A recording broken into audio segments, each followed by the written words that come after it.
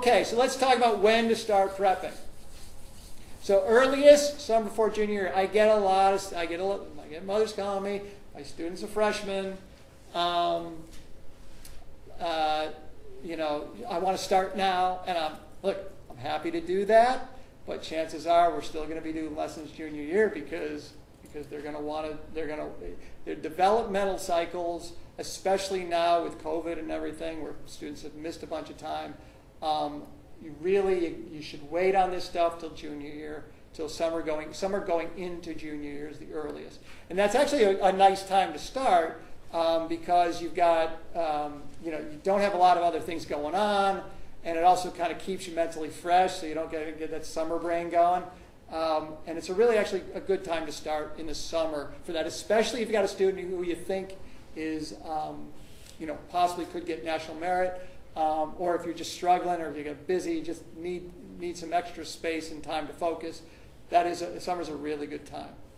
The best time of the year, really, for most students is right now, early junior year.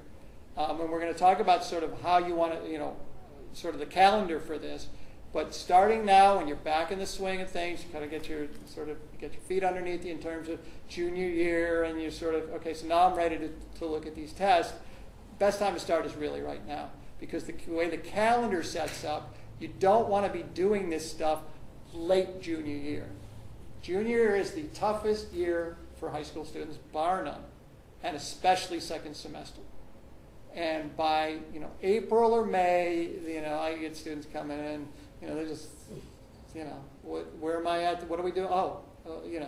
They're just walking zombies at that point. So you really want to try and see if you can front load this earlier on in the year so that you don't end up having to study for this stuff late when you've got AP exams coming and finals and everything else.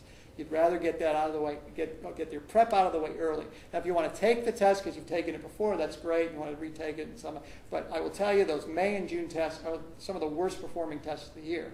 So you really want to see if you can get the bulk of your studying and scores testing done before the end of the semester before the end of the second semester.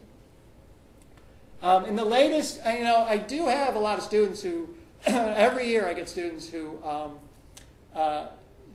come in as seniors. I haven't taken this test yet. I need to take it. I realize I have to take it. What can you do? That's not necessarily a bad thing. I have a lot of seniors who do really, really well. Seniors tend to do better than juniors anyway. It's just the way it is.